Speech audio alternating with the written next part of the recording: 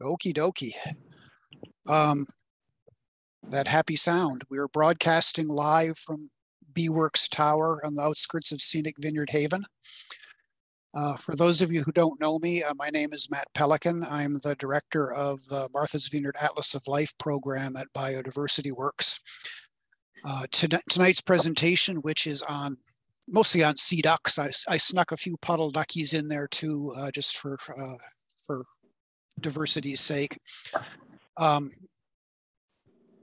But tonight's presentation is sponsored by the Atlas of Life and Biodiversity Works and the Martha's Vineyard Bird Club. I should kind of untangle all of these entities so you know who is talking at you. But Atlas of Life is a project, a joint project of the Betsy and Jesse Fink Family Foundation and Biodiversity Works. It is a project that aims to support naturalists of all kinds on the vineyard, inspire and support naturalists of all kinds on the vineyard. And the program has been going for about 2 years now. We have a website. We have some other resources for naturalists. The Martha's Vineyard Bird Club is a project of Biodiversity Works primarily, although it's very public and it's open to birders of all kinds, all levels on Martha's Vineyard. And it features pretty regular walks, some of which are aimed at beginners and some of which are aimed at more experienced observers. And if you go to the Biodiversity Works website and click the birding tab, birding on Martha's Vineyard, you can get to information about the Martha's Vineyard Bird Club. The main thing I'm going to do tonight is be sharing a PowerPoint. So I'll be sharing my screen in a second.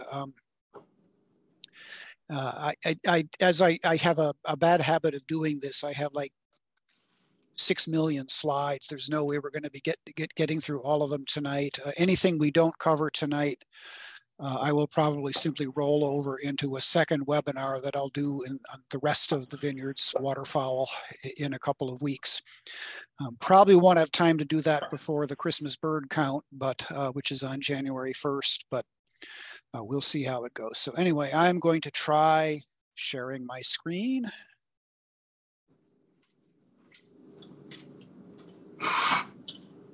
And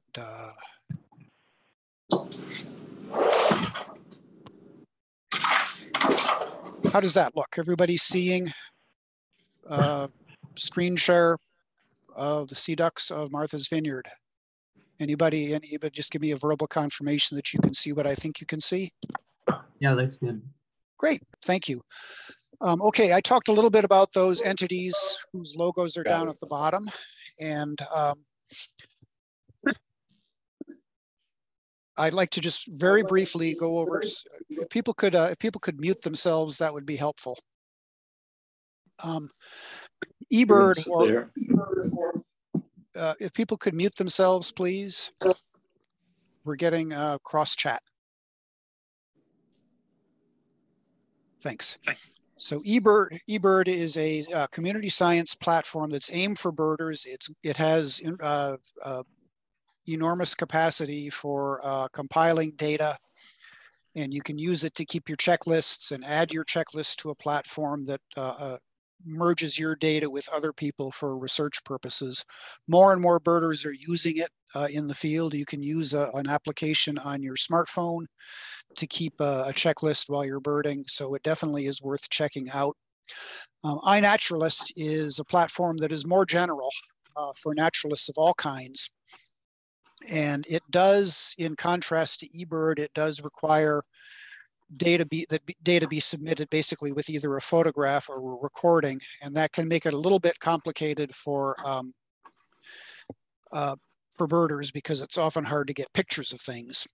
But it has the advantage that there is both artificial intelligence and human beings that will help you identify things. So if you put up a picture of a bird on iNat, it will likely be identified for you within moments. The CDUC joint venture website is mainly useful for biology and conservation. It has really good species accounts for most of the CDUC species that we'll be talking about tonight. A good informational resource. I mentioned the birding section, Birding MV on Biodiversity Works website. And the Martha's Vineyard Atlas of Life in its species lists section has some pretty extensive resources for birds on Martha's Vineyard, a checklist. There is breeding bird survey data up there. There will be Christmas bird count data up there at some point. And also, while you're at the Martha's Vineyard Atlas of Life website, you can check out the resources section, because there is a webinar in there that Shay Fee led a few months back on how to use eBird. So lots of material there. Other resources that you're going to want for birding, a decent field guide. That kind of goes without saying. If you don't have one, you definitely want to pick one up. There are a bunch of good ones out there. My recommendation is to study your field guide before you go into the field with it and after. Use it as a learning resource. Don't just get out in the field and expect that you're going to be able to use it effectively. You have to know how it's organized. You have to know how to use it. There are also innumerable websites and print books relating to bird watching. All of those will be helpful, none of which will answer every one of your questions. Can people mute themselves, please?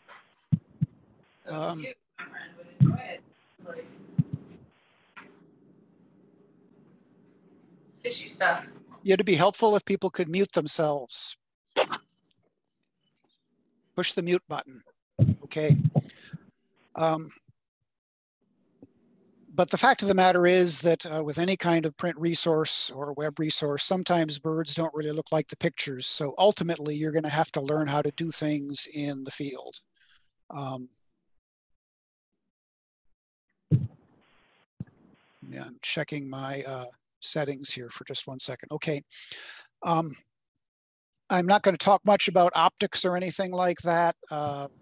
Binoculars are pretty much necessary for duck watching because you're going to be doing a lot of it at long range. Keep your lenses clean. I'm not going to teach you how to do that, but it's important to have everything working well. A spotting scope is also extremely useful for duck watching, although, you know, I find myself going with just binoculars more and more often. I guess I'm getting lazy. Photography, if you are equipped for it, is a great resource both for documenting things and for learning, because you can look at photos, and sometimes it's easier to identify something from a photo than in real life.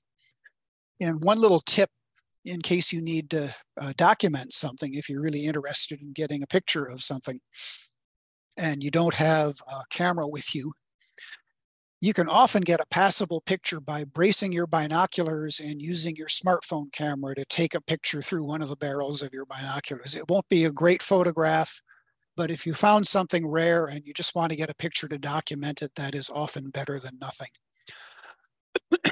I would say that one characteristic of seabird watching in general is that you spend a lot of time looking through your optics. You're often scanning, you're often studying big flocks of things. And if things are not adjusted properly, you will find yourself getting eye strain in the course of a day. So learn how to adjust your binoculars. Really, when you're using binoculars, you shouldn't be straining at all. It should be like looking out a window, only it's a window in which everything is nice and close to you. And if you don't know how to set your diopters on your binoculars, maybe go to a Vineyard Bird Club walk and ask a more experienced observer to teach you how to do that. So lots of resources out there, lots of tools, but ultimately the most important resource is your brain. You need to train your brain to ask the right questions and notice the right things in the field. And basically the goal is to do more with less. Anybody can identify adult male duck in breeding plumage that sits still in front of you at close distance in good light. The problem is that that's often not what you see. So as you get more and more experienced as a birder, you'll find that you'll be able to make a confident identification from less and less information until eventually you can do it from call notes of songbirds and distant ducks that show only very limited patterns of black and white. There are lots of ways to learn, but ultimately you need to put the work in. Spend time on individual birds. Don't just check them off when you see them and move on to the next one. Really study them. Take some time to appreciate what they look like. Bird often and bird with people every chance you get, especially but not only with more experienced birders. Birders are very generous. They like to help. They like to share their knowledge. So again, Vineyard Bird Club events can be a very good way to learn. Work every bird, but give up on the idea of identifying every single bird that you see to species. Can people mute themselves, please? If I knew how to mute everybody, I would do it, but I don't want to interrupt the flow of things here. So please just click the mute button on your screen. Learn the common birds before you worry about finding rarities. The way you find a rarity is it doesn't look right. It's something is that it's not one of the usual suspects.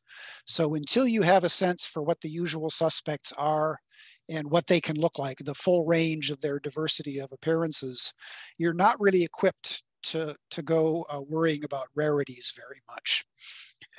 And fight against the impulse to turn things into rarities. Everybody likes to find rarities, but what you really want to do is ask yourself, why can't that bird be something common? Don't ask yourself why it isn't a rarity. You want to start with ruling out the expected things. An aberrant common bird is much more common than a genuine rarity, a normal looking rarity. So be really, really cautious. You're never going to be totally error-free as a birder, but every misidentification, particularly if it's of a rare or significant species, really clouds the picture of where things occur and when they occur. So your goal as a birder is to be as accurate as you possibly can be.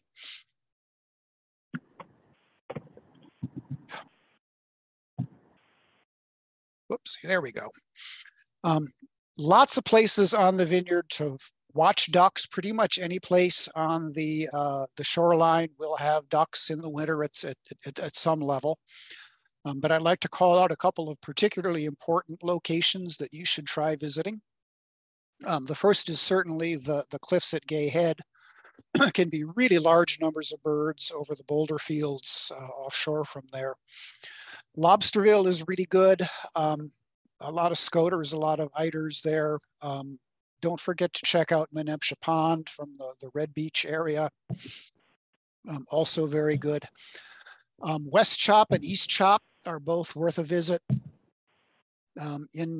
Also the opening of Tashmoo, although the road going out there is just hideous.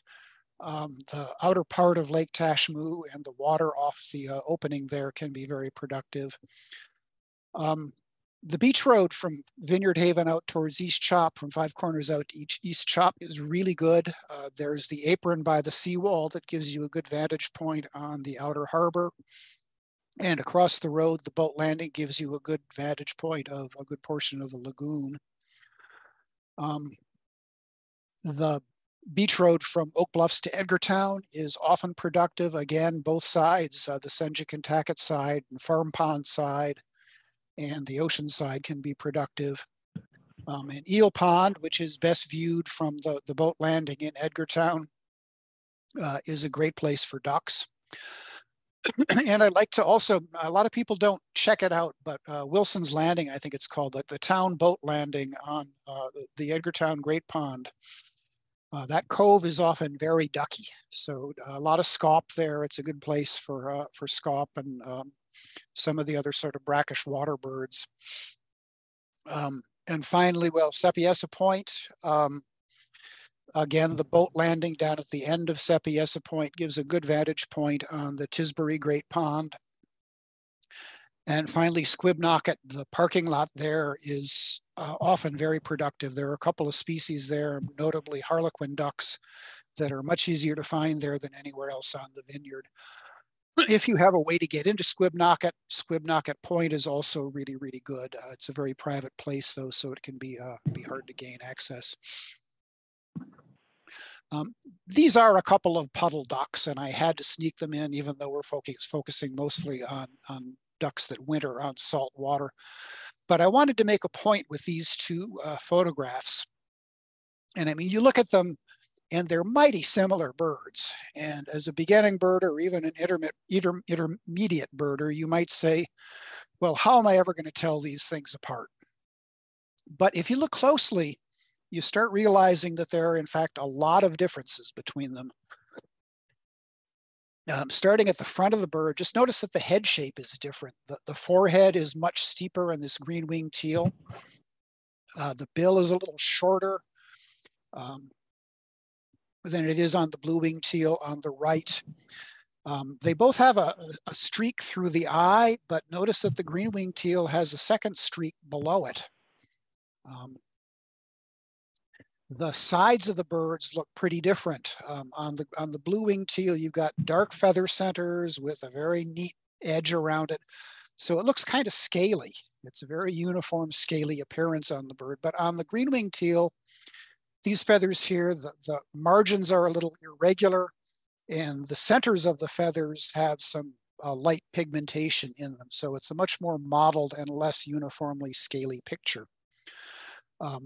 The blue patch on the wing that gives the blue-winged teal its name shows a little bit, as does the green-winged patch on the green-winged teal. A female blue-wing does not have that, what's called a speculum. It's really the secondary flight feathers. And finally, note this little pale streak here at the base of the tail on the green-winged teal. So when you really get down and dirty and study these birds, as similar as they look initially and superficially, in fact, there are a lot of characteristics that distinguish them. And all of those things that I pointed out are pretty reliable field marks. You might not know that the first time you study them, but after you've looked at a few dozen green-winged teal and blue-winged teal, you start to realize that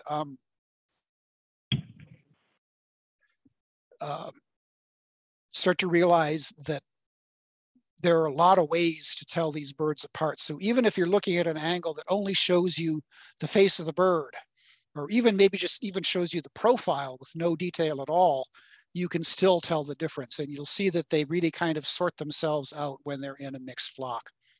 So don't despair. This can be done. It can be challenging, but with experience and with application, you really will be able to learn how to do some very difficult identifications. One of my favorite identification stories, years ago, I was birding with a guy named John Dunn, who some of you may have heard of. He's probably one of the best birders in the world. And we were walking along the place in Colorado, and all of a sudden he said, 2 hooded mergansers. And a moment later, from behind us, 2 hooded mergansers came by, and he had identified them by the particular whistle of their wings. And he knew that there were 2 because those whistles were a little bit out of sync with each other. That's fine quality birding. It's maybe not easy to be that good, but so it can be done. You just need to apply yourself. All right, let's look at some ducks. We're going to start with the most, probably the most easy to see of the sea ducks on the vineyard, the bufflehead. It's a very, very common species. I've been seeing hundreds of them just around the birding that I've been doing around Oak Bluffs and Edgartown and Vineyard Haven. They occur both on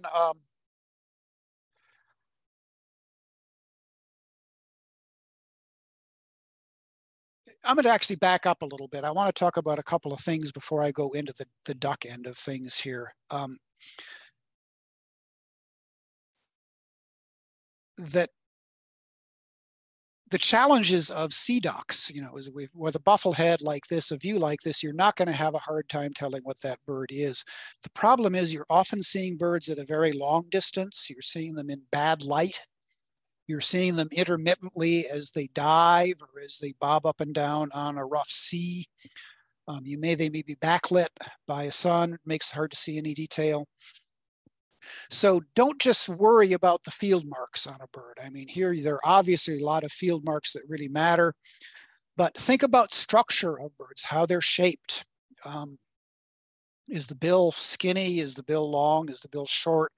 Is the head have a steep forehead or a sloping forward? forehead. And also be alert to behavioral cues. For example, scaup are notorious for packing closely together into a really tight flock when they're on the water. And you can recognize a scaup flock with practice from a long, long ways away. Red-breasted mergansers often forage in a coordinated way, all diving at once and in the same direction and sort of herding bait fish along. You can see that happening a mile away and know that you're looking at a flock of red-breasted mergansers. So we're going to talk a lot about marks here, but we're also going to talk a lot about structure and about some of the other things that will help you identify these things. All right. So about the bufflehead, they do occur on both saltwater and freshwater, but generally they like pretty calm water. You're not going to get them on really high energy shorelines. This photograph is a really good one because it shows that the white on the sides of the birds goes all the way around the back. It crosses the base of the tail. So this black area on the back of the bird is kind of like an island floating on white. And of course, the bird has a very steep forehead and this big white patch on the side of the head. Pretty unmistakable bird when you see it. The females, like the one on the right, are a lot drabber, but they show this really prominent white spot on the side of the head. And they also show that same characteristic, very steep forehead shape. But otherwise, they show a lot less white. And this gray can actually be pretty dark on a female bufflehead. But that contrasting white patch on the ear shows up at very, very long distances and under really difficult conditions. So it's a great field mark to keep in mind.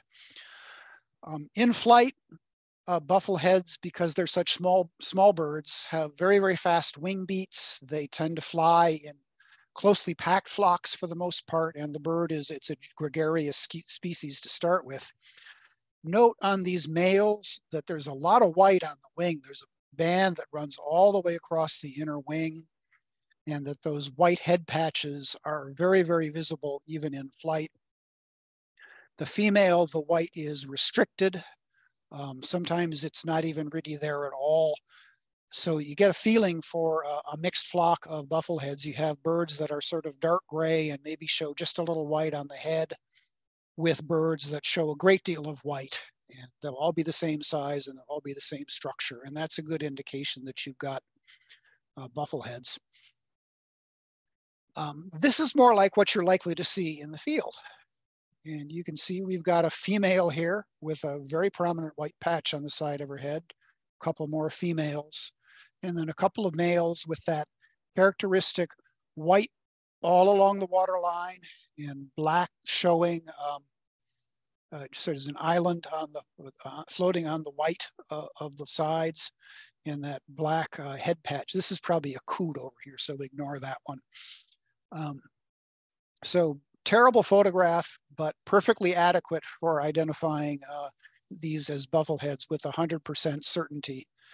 And while I haven't said it yet, I should have said, as a birder, it's really important to distinguish between 100% certainty and 99.9% certainty. There's nothing wrong with 99% certainty. It's just that you don't want to say something definitely was something if it really wasn't. So just be really careful of sort of how positive you actually are of an identification. Even worse bufflehead picture. This is really terrible, but still you got black, an island of black floating on white and a big white prominent patch on the head. No question in my mind whatsoever that that's a male bufflehead. So this is a bird that you're going to get a lot of practice on, and you're going to use it as a sort of point of comparison as you start to learn other birds. Is it bigger than a bufflehead? Does it show a different pattern of white on the head than a bufflehead does? And so on. What a stunning picture that is. This is a bird you're not going to have much problem with if you see a male in good light. This is a harlequin duck. Beautiful, beautiful male bird. This chestnut patch often stands out. These are fairly small ducks. They're about the size of a bufflehead, maybe a little bit bigger. Males have this white patch here, and very clearly defined white stripes that will show up. You'll be amazed at how far away you can see those stripes.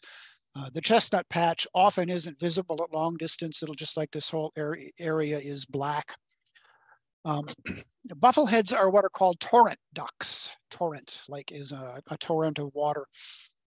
And they nest on rivers, high energy rivers, and do their foraging in rapids. So they're used to high energy water, and it's not too surprising then that you often find them on exposed coastlines, often on rocky shoreline, because they really prefer rocks. Interesting population situation. The West Coast population of harlequin ducks is fairly good sized, but the East Coast one that breeds up in Eastern Canada and the Maritime provinces is only about 10,000 birds. The more northerly of those winter in Greenland, so we never get to see them. But about 2,000 birds is estimated winter on the East Coast from probably the Maritime provinces down to about Maryland. Now, the counts on the Vineyard have been as high as 120 birds sometimes. So if you think of that whole population that winters here as being 2,000 birds, this is a pretty significant wintering site for that population of harlequin ducks. So in a conservation perspective, we're in a pretty important site for them. I think they're getting more and more common on the Vineyard, or maybe they're just starting to use additional sites, but they used to be pretty much restricted to Squibnocket Point. And they still are very common out there if you can get out there, feeding on the boulder fields. But they're turning up now pretty regularly at Squibnocket parking lot, the beach parking lot. I get them probably every other year on the Christmas count at West Chop. I've had one once or twice at the breakwaters in Oak Bluffs. But this is not a species that you're ever going to see in a place like South Beach, where you've got no rocks offshore. You've just got unconsolidated sand on the bottom there. It definitely is a bird that associates with rocks pretty much wherever it is. Gay Head is another place for them on the boulder fields off of Gay Head. Females are much, much drabber, and they often appear like pretty much just a uniform gray bird at a distance, except that they show this really clear white patch on the back of the head, and that's going to show up at prodigious distances sometimes. The white patch in the front is a little bit more variable, but it's usually there to some extent. And of course, both sexes have a fairly short, stubby bill relative to some of our other ducks. These harlequin ducks often form dense flocks. They seem to do it less here than they do on the boulder fields than they do on places like in Essex County, Massachusetts, where they winter along sea cliffs. But you often get flocks like this with a bunch of optimistic males chasing a couple of not so interested females. And another characteristic, when these birds are flocked up tightly like this, they will usually dive pretty much in sync with each other. Over the course of 3 or 4 seconds, all of them will go boop, boop, boop, boop, boop, boop, boop underwater. And then 15 or 20 seconds later, they'll come pop, pop, pop, pop, pop, pop, up again in a synchronized manner. And that is a characteristic habit. If you're on a rocky shoreline and you see a distant flock of ducks doing that, it's almost certain that you've got a bunch of harlequin ducks that distance. 99% certain, not 100%. Terrible picture, but no mistaking these harlequin ducks. Here are those, the white stripes in the front of the face and on the breast and in front of the wing. They stand out at really long distances. So this is to get that pattern in your brain, and you'll be able to recognize the males of this species very easily. And again, a bad picture of a female. But see how clearly that eye spot stands out in spite of the fact that the light is bad. It might be a little bit foggy when this was taken. So pretty easy bird to recognize. Common eider is another species that you're going to see a lot of on the Vineyard. It's one of probably can be the most common of our sea ducks. It's a massive, massive, heavy bird. It's the heaviest duck in the world, duck species in the world. And you notice that heaviness on the water. They seem like they're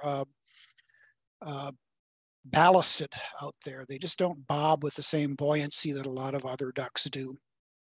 And males and females, as this photograph shows, are extremely different from each other. Adult males are extensively black at the waterline, but extensively white on the back. So you might say that they're in some ways, they're an inverse of the pattern of a bufflehead. And they have this black cap, beautiful roseate flush on the breast and some sort of greenish on the back of the head. Those are not particularly useful field marks. You need to get a really good look at the bird to see those. So if you don't see them, don't let that distract you. Females are much drabber, showing this barred pattern. The color brown in females and young immature birds varies pretty widely from this sort of reddish to a much flatter brown. So again, expect some variation in these birds. Notice the way that the what's called the culmen, the top edge of the beak, is very straight and kind of merges up onto the forehead of the bird, and that the feathers of the face extend way out along the beak. That's a really characteristic feature of the common eider, and it's a very, very good field mark when you can see it. A lot of birds, like a lot of ducks, they go through several molts as they're reaching maturity. So you see a lot of birds that are not full adults, and they'll look something like this, various patchy combinations of black and white, but they'll be the same size as an adult bird, and they'll have this same sort of Roman nose and the feathering extending way out onto the bill, that very characteristic head shape that stands out at pretty long distances. This is kind of a typical view of a flock of common eiders. This is kind of how you would see them through your binoculars looking from the Gay Head Cliffs. And you can see it's a mix of males and females, or at least female type birds. Notice on the female that there's a wing patch that has white on either side of it. And see how that, you may not be able to see it on your screen, but on some of these females, you can actually see that even in this picture. I can see it anyway. But this is characteristic. They don't pack really densely when they flock up ordinarily like harlequin ducks. But you can see these birds, you know, white on top, black at the waterline, black cap, very big, heavy ducks. And the very strong sexual dimorphism of black and white males and almost uniformly brown females is a pretty good indicator of common eiders. Really bad picture, but no question, well, not a bad picture, a distant picture. No question that bird is an adult male common eider. White on the back, black at the waterline, and a black cap. And you can even kind of get a sense of the head shape on that bird. So this is a duck that you can recognize with a little practice from a mile away. And I'm not exaggerating. I mean, with decent optics and decent lighting conditions, a flock of eider is incredibly recognizable. We have a second eider species, the king eider. It's a very, very rare bird. Reported much less than annually. But as you get to be a better birder, this is one you want to keep an eye out for. If you come across an adult male like these, you're unlikely to mistake it for anything. It will grab you by the head and give you a good vigorous shake. Just an incredibly beautiful duck and incredibly striking appearance. A lot of birds that show up in Massachusetts, where this is just not a very common species, are not adult males, and that's where things get tricky. This is an immature male. And you could see how you might be able to confuse this with a common eider. But notice that the shape of the bill is different. Instead of being pretty much straight coming down off of the forehead, it's decidedly concave. And notice that the little lobe of feathers here doesn't extend very far out on the bill like it does on the common eider. lot of variability in what is white and what is black on this bird. So you really need to do it with structure, and do the ID with structure. And if possible, a look at the face of the bird. This is what females look like. Again, the feathering extends out into a sort of triangle, but not way out on the bill, like on a common eider. And you have this concave culmen here, which is very, very different from the head shape of a common eider. I don't have a lot of experience with king eiders. Most bat birders in New England don't.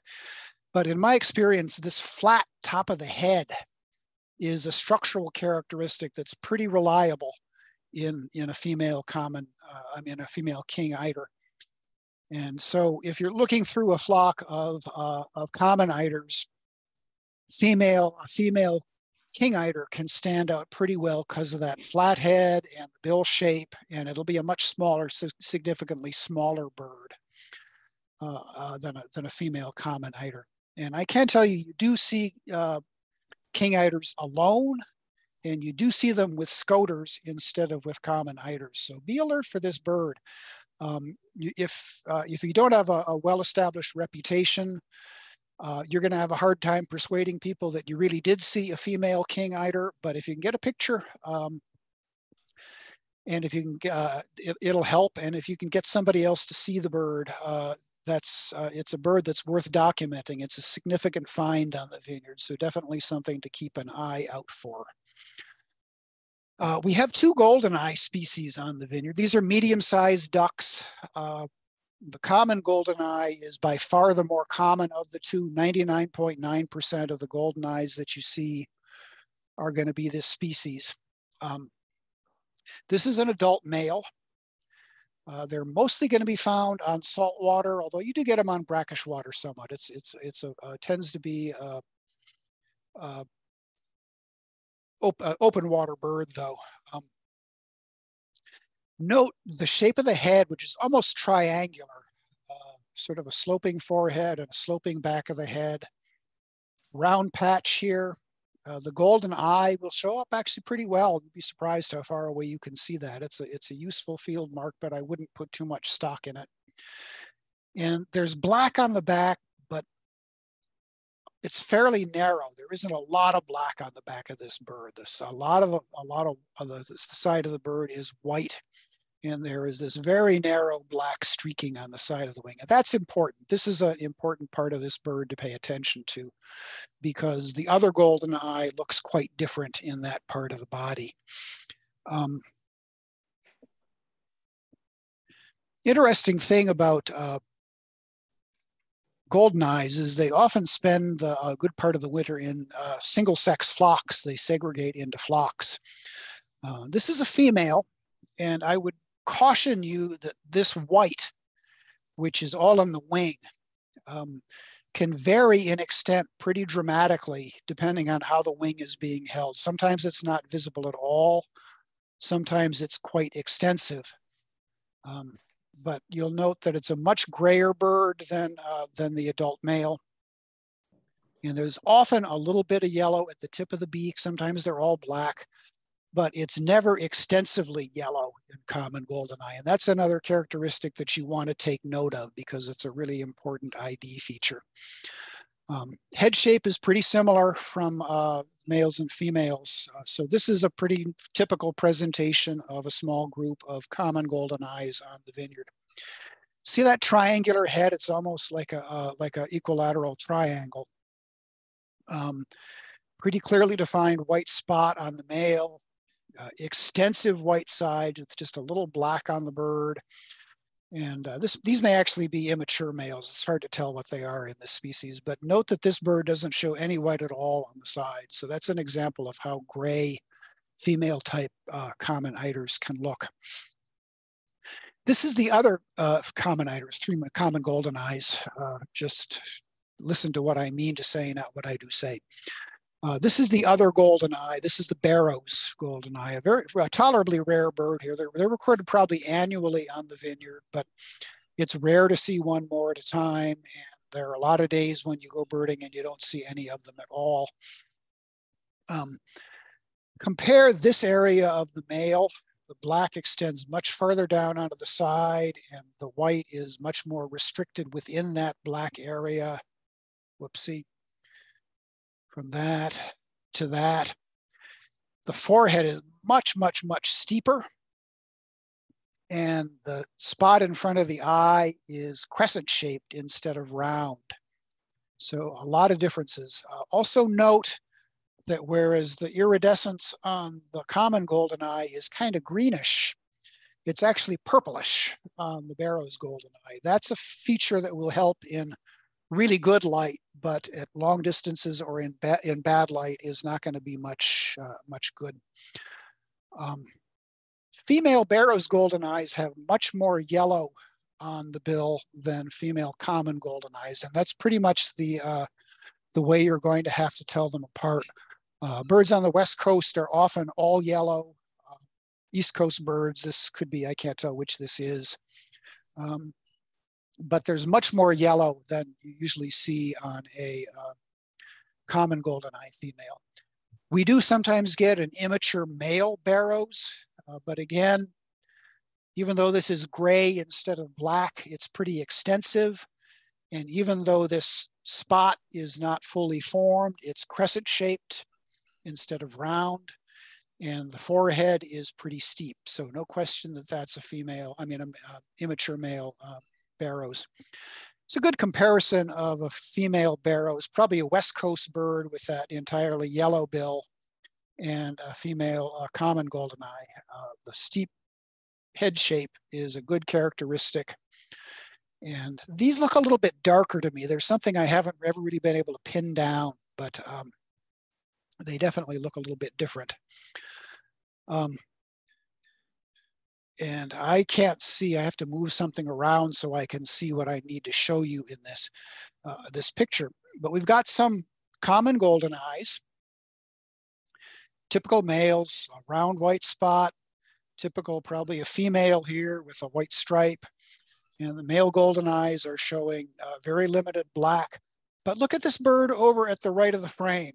And notice that the amount of black is just a little bit more extensive than we see on these other male goldeneyes, and that this white patch in front of the eye looks too long. It's crescent shaped, it's not round. So that is actually an adult male Barrow's goldeneye that would be easy to overlook. In fact, I did overlook it. I didn't have my binoculars with me. I took this picture and I went home, and when I looked at the pictures, I thought, oh geez, I just blew a male Barrow's goldeneye. But this is how it's going to look in the field. This is what you're going to need to sort of be dealing with. With luck, that bird will eventually turn broadside, and you'll be able to see what's get a better view of the crescent-shaped markings. But this is the kind of thing that you need to work on recognizing in the field. Okay, on to the scoters. We have 3 scoter species here. They're very common birds. They're sort of mid-sized, a little bit bigger than goldeneyes, a little bit smaller than common eiders. This is a black scoter, an adult male. And the characteristic of the black scoter is that in all of its plumages, it never, ever, ever shows real white. Males have this remarkable orange doorknob at the base of the bill that can show up. We'll see some pictures later on that show how dramatically that can stand out even at pretty long distances. But there never is any actual white on the birds. The females do have some pale on the side of the face, like these 2 birds do, but it's not white. It doesn't really stand out as white. And note the really sharp contrast between the pale face and the black crown on these birds. And at most, just a hint of some white patches. So these are female black scoter. Bad picture of a flock of all black scoters. It's a mix. They're adult. Some of these are females, some of them are males, adult males, but none of them show any real white. And you can identify this species out at artillery range when they're flying past, because they just don't show any white at all. And you can rule out the other scoter species. Another view of black scoters under difficult conditions, all black. They just don't show any white at all. Big, good-sized birds, powerful flyers, often flying low over the water. Scoter number 2 is the surf scoter. This is a fairly common species here as well. Easily viewed in, there's usually some of them around in Vineyard Haven Harbor where you can get a good look at them. And note the pattern of white patch on the nape and on the forehead, and then this remarkable bill with spots of a white patch and a black spot on it. Not likely to mistake this bird if you see it in good light. But the females are a little bit more challenging. And the real, in some ways, the most difficult ID question that we have here is telling female surf scoters from female white-winged scoters, which is the species we'll look at in a minute. And note on this bird that the feathering extends a little bit out on top of the bill, but this is actually bill. This is not feathering as far as I know. And this is bill, and that's feathering, but the feathering really doesn't extend out onto the bill. So this white spot, which is a marking on the feathering of the bird, ends abruptly at the base of the bill. It sometimes is followed up by a whitish patch on the bill itself, but usually you can see a gap between the two. And also on a surf scoter, there is this ear patch and a black cap appearance suggestive of a female black scoter, but a female black scoter would never show that much white on the side of the head. So again, these are under somewhat difficult lighting conditions. These are all surf scoters, ear patch, a white patch that stops at the base of the bill, and a capped appearance. The males show this nape patch at very, very long distances. And that's one way you can tell these birds from a black scoter, even at very considerable distances. Our third scoter is a white-winged scoter compared to this is an adult male compared to an adult male surf scoter. And this is the only of our scoter species that show a white patch on the wings, the secondary the flight feathers on the trailing edge of the wing. Males often show also this white comma mark on the eye, but aside from the wing patch and the comma mark, they're black. They're pretty much black birds. All of the scoters are very, very dark ducks overall. And this is a bird that it's a female white-winged scoter. And you can see how it's difficult to tell the difference between this and a surf scoter. But this white patch, which is on the feathers, extends out onto the bill. And that's a useful field mark. The head is more uniform. It doesn't have that capped appearance. And that's a useful field mark. But the real clincher is the fact that there is this white patch on the wing. It isn't always visible, but if you watch a white-winged scoter in any plumage for any length of time, you will eventually get a flash of white here, and that will be enough to clinch the identification. Flock in flight, again, this will show up at enormous distances. Good way to practice these birds is at Gay Head, where you often have large numbers of scoters of all three species, sometimes flying, sometimes sitting on the water. And you can really get a lot of good practice in there, viewing them at long distances under challenging conditions, and that's really the way to learn. So black surf, white-winged scoters, all of them are dark birds, but how the white is distributed is the important thing to note in looking at them. Mixed scoter flock, you can see this is over here, the second bird from the left is an adult black scoter. See how that orange doorknob shows up even at amazing distances. These two are female black scoters. Here's another adult black scoter. Here's a female white wing. And then there are a couple of birds that I would need to spend some more time on to tell what they are. That's probably a white-winged scoter. That's probably a female black scoter. That's probably a male black scoter. That's a female black scoter. But you can see how they, those marks that we've looked at actually show up pretty dramatically, even when you're looking at these birds at a fairly long distance. I think we have time to talk about the scaup today. We have two species of scaup here, greater and lesser. These are birds that are sort of brackish water birds. The greater its affinity is more towards salt water than freshwater. The lesser scaup is more likely on freshwater, but they both turn up on the brackish water of the great ponds. It's worth remembering that greater scaup is much, much, much more common than lesser. So it's the default species here. You have to really identify a lesser scaup. You really need to rule out greater firmly. You will sometimes see flocks of them, particularly on a freshwater pond or on a great pond. But most of the scaup that you see on the Vineyard, particularly on pure salt water, are going to be greater scaup. Adult males of both species have this sort of wonderful vermiculated black and white back, which shows gray, but it's not black at a distance.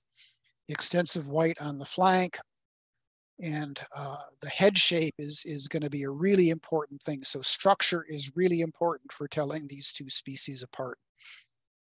Classic view of a greater scaup here. A couple more, and notice how on all of these birds, the highest point on the forehead, on the head, is well forward of the center line of the head. It's like the head is kind of leaning forward a little bit. And that's going to be a really critical feature for telling the scaup apart. Both species have the same general pattern of a vermiculated back and white flanks and black at the front and back. Females of both species have an extensive white patch in front of the eye. And both species show this blue bill, although in adult birds, although the bill is smaller a little bit in a lesser scaup. But these are for greater scaup. This, in contrast, is what typical lessers look like. And note that the high point is a little bit farther back, and there is actually even kind of a little bump on the back of the heads of these birds.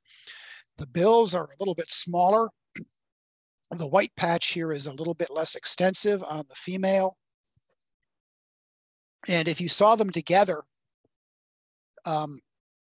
you would see that these are a little bit smaller than greater scaup. It's marginal, but it's often apparent in the field. And I will say that I often struggle more with a single species flock of scaup than I do with a mixed species flock of scaup. A single lesser scaup in a flock of greater scaup often stands out pretty dramatically. I wouldn't say like a sore thumb, but you'll really notice it sometimes. And sometimes when you're looking at a flock of single species flock of scaup, it's like, what are they? I just can't tell. I just can't get a fix on the head shape. So a thing to keep in mind. Typical presentation of how we see greater scaup on the Vineyard, a fairly dense flock. They're very gregarious birds, packed even usually more closely than this on the water.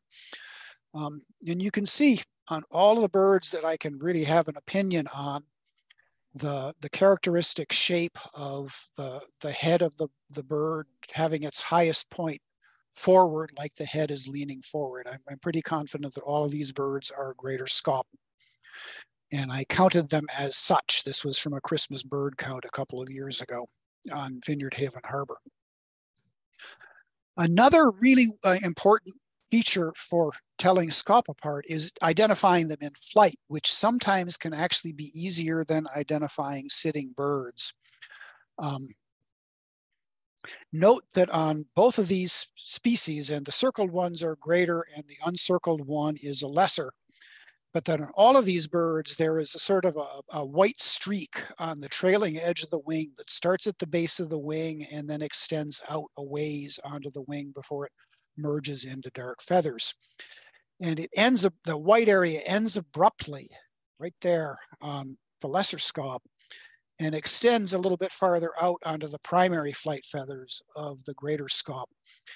And this may sound like a really arcane feature, and it is. You're going to struggle to see this for a long time.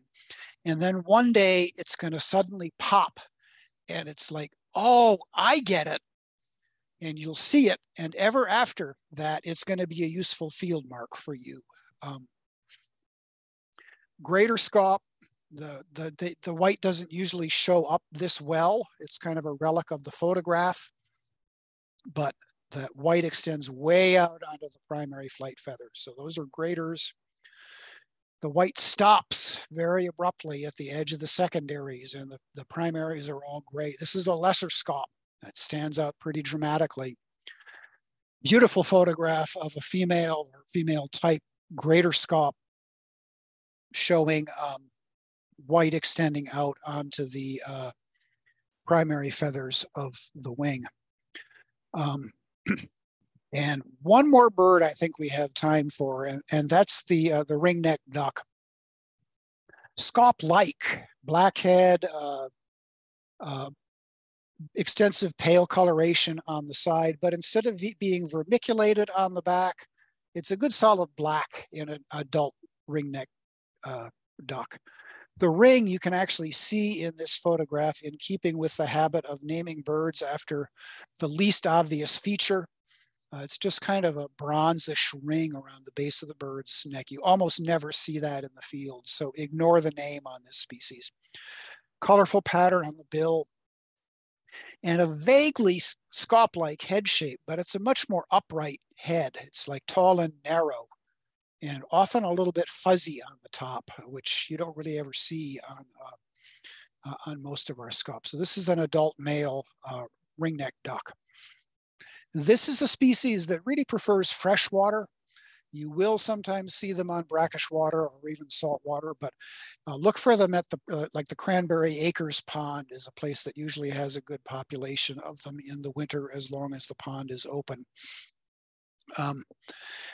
Females look quite a bit like female scaup, only the markings on the face are more diffuse. You often end up with an eye ring and sometimes a little white trailing mark on the side of the head, and a two-tone but very dull appearance on the side of the bird.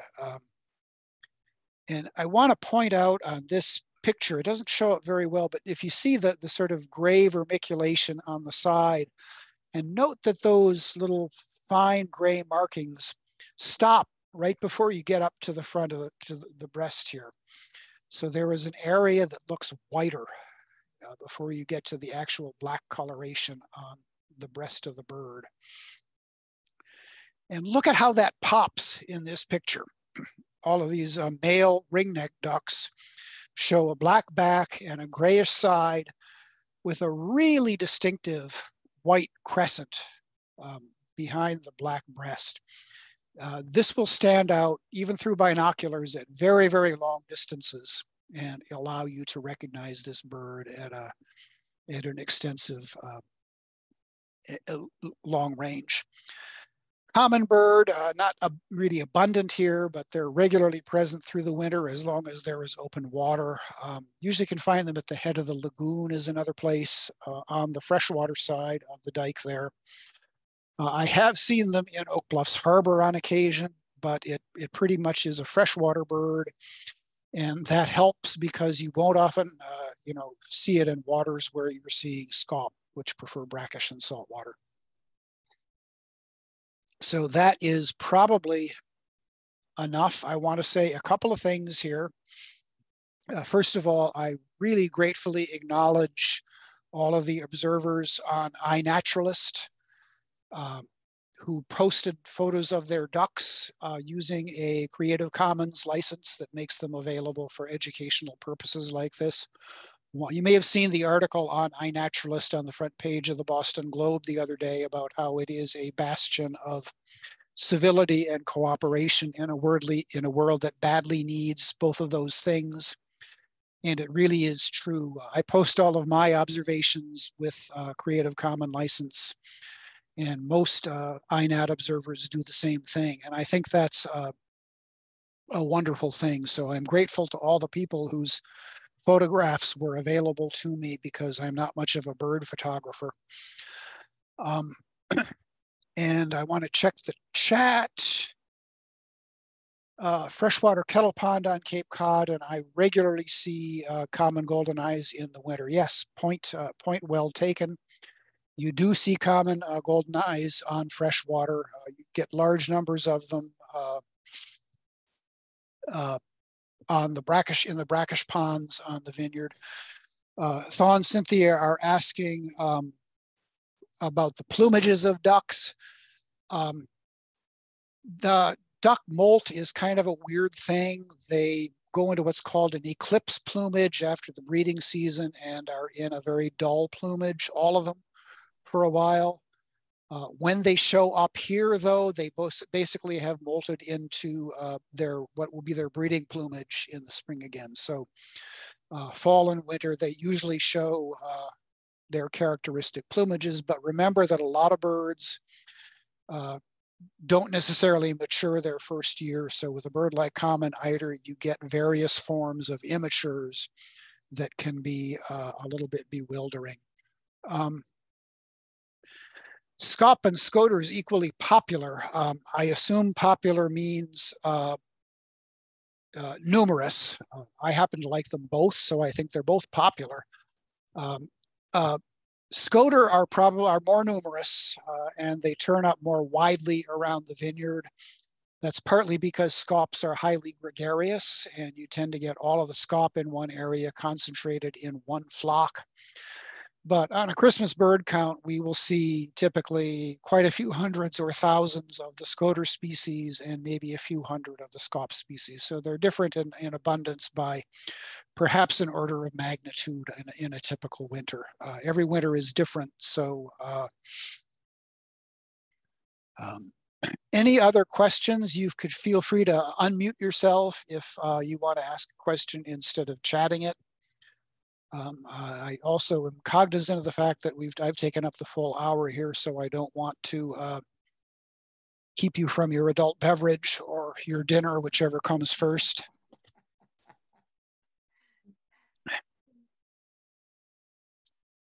Great, I think we're done then. I thank you very, very much for your interest and for your attendance. I encourage you again to attend some Martha's Vineyard Bird Club events and to check out the birding material on the Atlas of Life website. I encourage you again to bird every chance you get. Keep your binoculars with you at all times. Okay, you never know. Pull over to the side of the road when you see a duck and try to identify it. This is how you're going to learn. Bird with other birders. Get a field guide, study it before you go into the field, study it when you get home to refresh your memory, and try to identify every single bird you see, even though you're assured that you're never actually going to be able to do that. But the point is the exercise. Train your brain, get it used to asking questions and noticing things, and over time you will start to learn what are reliable field marks. You'll cultivate the judgment to know when you should be calling them scaup species or scoter species, or when you feel can actually separate them out to greater or lesser scaup, or black or white-winged or surf scoters, and so on down the line. Birding is fun.